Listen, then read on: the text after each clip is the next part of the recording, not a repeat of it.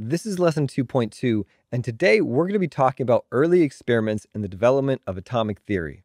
So our goal today is to understand how atomic theory developed and to be able to determine the numbers of different subatomic particles in different isotopes. I'd like to start off and talk about John Dalton, who was an English scientist, and in 1808 he came up with the first real comprehensive theory of atoms. So the first thing he said was the elements are made up of atoms. And the term atom comes from the Greek, which essentially it means uncuttable. And really, he wasn't the first one to talk about atoms. The term atoms comes all the way back from Greek philosophers more than 2,000 years ago. And they were kind of debating whether matter was made out of elements or made out of atoms. And the idea of atoms was that we could take some kind of material, we could cut it in half, and we can cut it and cut it and cut it and cut it. And if you do that repetitively, at some point in time, you'll come up with a certain part of matter that you can no longer cut. And that would be the smallest part of matter. So that was the original idea of what an atom is. And it turned out that the Greek philosophers were arguing, is matter made of atoms or elements? And John Dalton said, well, no. Actually, it's both. And he kind of changed the idea of what elements were. And he said elements are made of atoms. Now, atoms of a given element are identical in size, mass, and other properties. So if you're of the same element, all the atoms that make up that element are the same. Atoms of different elements are different. He also said that atoms, kind of similar to the whole Greek idea, he said atoms cannot be divided, created, or destroyed. So in addition to not being able to cut them up and make them any smaller, also atoms, they can't come out of nowhere, they can't be created, and they can't be destroyed. So in a chemical reaction, well, what happens?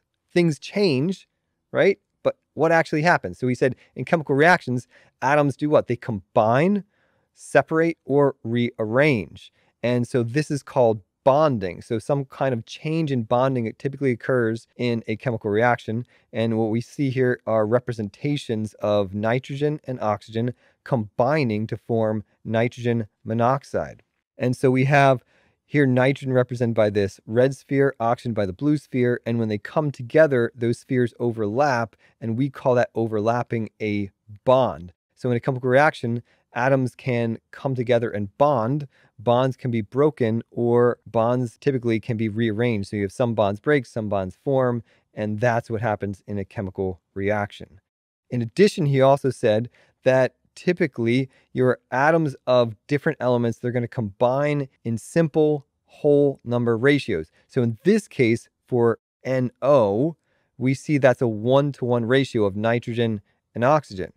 You can also have a, let's say, 1-to-2 ratio, 1-to-3 ratio, 2-to-3 ratio, 4-to-1 ratio, 3-to-4 ratio, but some kind of simple whole number ratio of the different atoms in the molecule.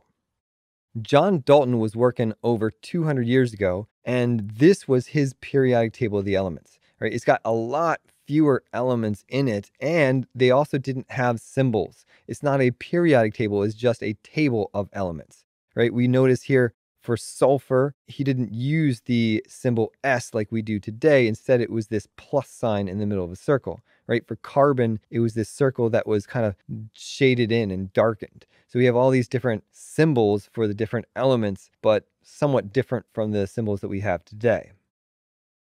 Now, further on, as people continued to investigate the atom, we have in 1874, Sir William Crookes invented the cathode ray tube. And now a cathode ray tube is simply a high vacuum tube. Well, what does that mean, a high vacuum tube? It means that he took some kind of glass tube, which was empty in the middle, and he sucked out all of the air.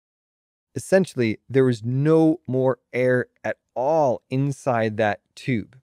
And so that's why a cathode ray tube is also known as a vacuum tube.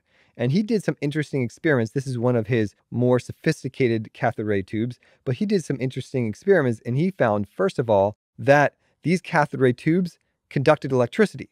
Whereas if you had air in there, it wouldn't conduct electricity very well. But when you remove the air, now they could actually conduct electricity, which is fairly interesting. And not only did they conduct electricity, but whatever that conduction of electricity was here, that it was actually able to cause that paddle wheel to move, which was really, really interesting. Well, how could it cause the paddle wheel to move? If you shined it with a laser, you wouldn't be able to move that thing, right? Light isn't able to move things like that.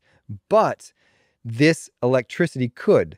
So he concluded that these are massive particles. What does that mean? It doesn't mean like really heavy. It means that they are made of particles that had mass. So they weren't massless, they were massive particles.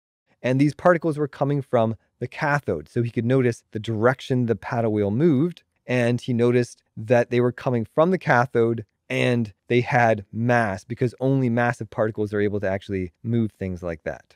So very interesting. This cathode ray, or this particle that was coming from the cathode, was massive. It had mass and was able to move things.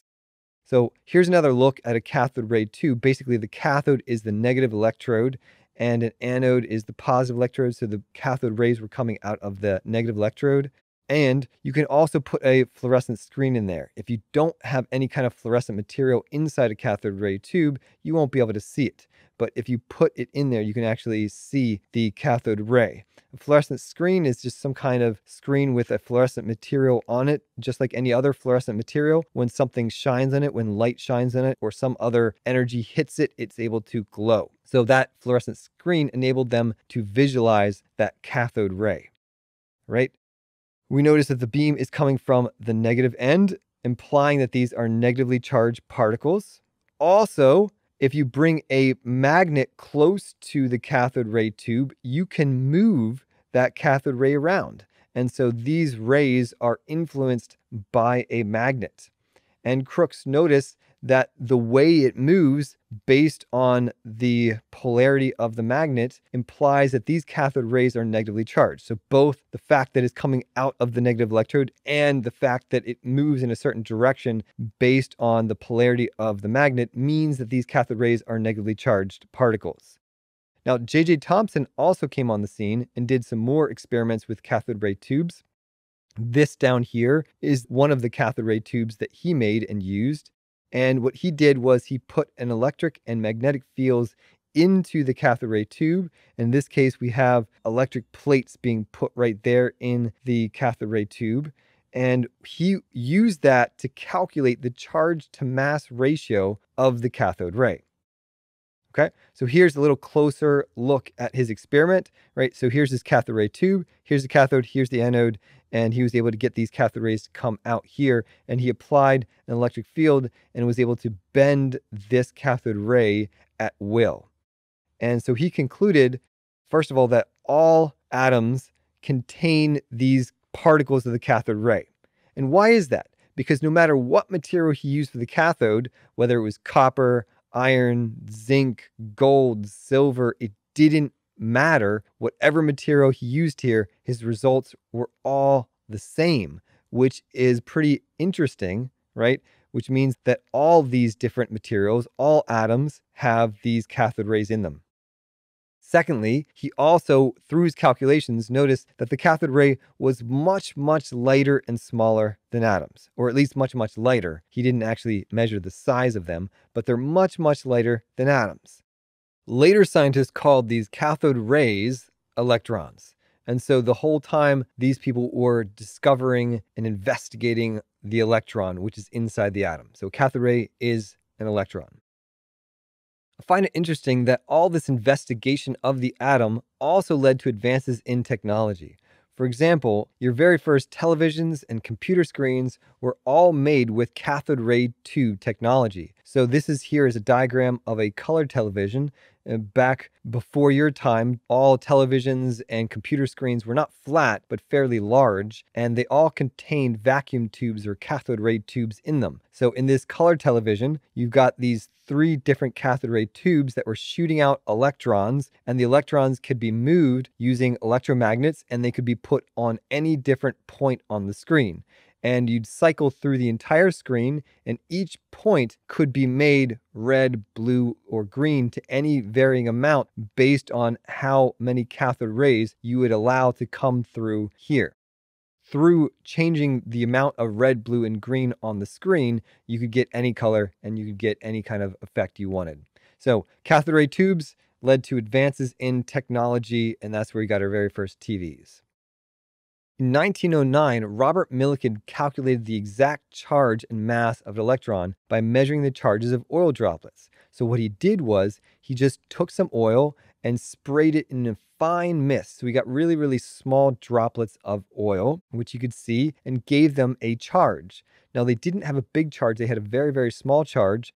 And he was able to put them into a uniform electric field and suspend them there, or make them move up or make them move down based on what their charge was. He was able to use that uniform electric field to figure out the exact charge of each of those droplets. He did this with hundreds of oil droplets. And then, because each droplet was charged and it had a small whole number of electrons, right? It had to have a whole number of electrons. You can't have half an electron. And so by looking at all those hundreds of oil droplet charges, he was able to determine the charge of an electron by saying that the smallest difference in charge of the different oil droplets must be the charge of an electron, because you can't have half of an electron or a third of an electron. So the smallest difference in charge must be the charge of an electron. And so he was able to get a very, very accurate measurement of the charge of an electron, which enabled him to also calculate the mass of an electron. And then people used that information to think about the atom. So the very first application of this was known as the Plum pudding model for the atom. Right? And so what is this? Basically, people looked and said, okay, the mass of an electron is this. So 9.1 times 10 to the minus 28 grams. And the mass of the smallest and lightest hydrogen is 1.7 times 10 to the minus 24. An electron is nearly 2,000 times lighter than the lightest atom.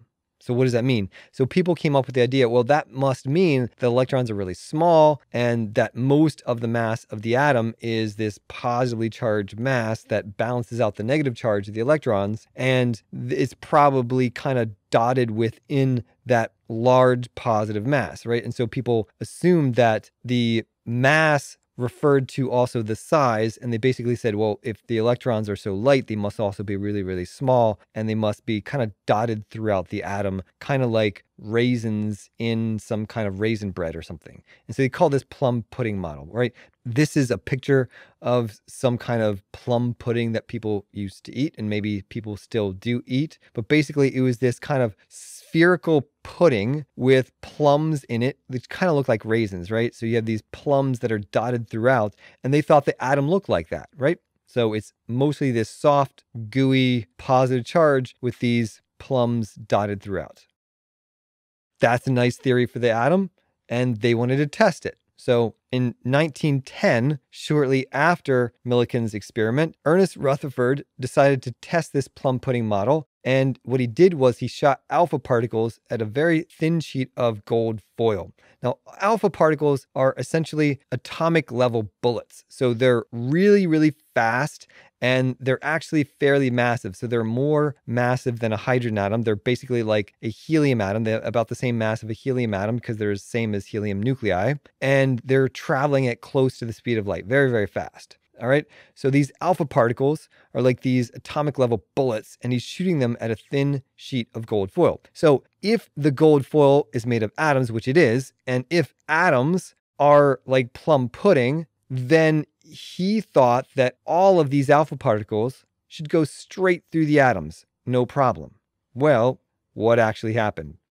It turned out that when he did the experiment, most of the alpha particles did go straight through, but some of them didn't. Some of them ricocheted off to the side, and some of them literally bounced straight back at him. So he correctly concluded that atoms are not like plum pudding. There must be something in the atom that's hard enough to cause these alpha particles to bounce back. And he did some calculations in terms of the size of these hard particles in the atom and the size of the atom itself based on how many reflections he got. And he concluded that, first of all, atoms contain a small, hard, positively charged thing in them, and nowadays we call that the nucleus. So this is what caused the deflection of the alpha particles. And then he also said, well, because most of the alpha particles went straight through, the atom is mostly empty space. right? And so we can see down here in this diagram what's going on. So the alpha particle goes straight through, but when the alpha particle hits the center of the atom, the nucleus of the atom, then it ricochets. And it can ricochet straight back, or it might hit the nucleus on the side here and just have a glancing ricochet off like that. And so you have all these different possibilities, and that very well explained his results. So that led to today's nuclear model of the atom. Basically, the nuclear model states that the nucleus is in the middle and you have electrons that are flying all around, and these alpha particles could come in and bump into the nucleus, right? And then ricochet off different directions. But most of the time, the alpha particles are going to go straight through the atom. And this coincides with what we learned earlier, right? We said that the atom is mostly empty space. In fact, the protons and neutrons are so small that if the atom was the size of an entire football stadium, you could only just barely see protons and neutrons. They would be about the size of grains of sand, right? And so that's the nuclear model for the atom. In fact, the nucleus and the electrons would be so much smaller than they are in this diagram right here. But you get the idea. We want you to be able to see them. The last thing I want to talk about today is isotopes. So isotopes are, as we've already learned, atoms of the same element but different mass. All right, so same element but different mass. And how do they get different mass? They get different mass by having different number of neutrons. And your isotopes are always specified by the mass number. So let's look at this. Here is carbon 12. And here's also carbon 12. This is the way to write it out with the name, and this is the symbol of carbon 12. So what is that? The 12 is the mass number, right? All isotopes are specified by their mass number. So that's the 12 there. The mass number is the number of protons plus the number of neutrons, and so therefore the mass number is equal to the mass of that atom rounded to the nearest whole number. That 6 right there is the atomic number. So carbon always has the atomic number 6. We remember that the atomic number is equal to the number of protons, and that identifies the element. In a neutral atom, the number of electrons and protons are going to be the same. So carbon 12 has 6 protons and 6 electrons. And it also happens to have 6 neutrons, because the mass number is number of protons plus neutrons, and 12 minus 6 is 6. So 6 protons, 6 neutrons, 6 electrons in carbon 12. Now let's go ahead and do this for another isotope. And so this right here is chlorine 35. And how would we do this? So chlorine 35, well, let's first look it up on your periodic table. So make sure you guys have a periodic table handy that you can look at. Chlorine 35, we can look at the top right of the periodic table, and we find chlorine right here. And we notice that this 35.453, that is the atomic weight, and its atomic number is 17. So if its atomic number is 17, the symbol of chlorine 35 is going to be chlorine, which is CO, 17 the bottom left, and 35 in the top left. Now, how many protons does that have? Well, of course, it's got 17 protons because the atomic number is 17, which tells you how many protons you have. This is neutral, and we know that chlorine here is neutral because there's no charge up here in the top right. So how many electrons does chlorine 35 have?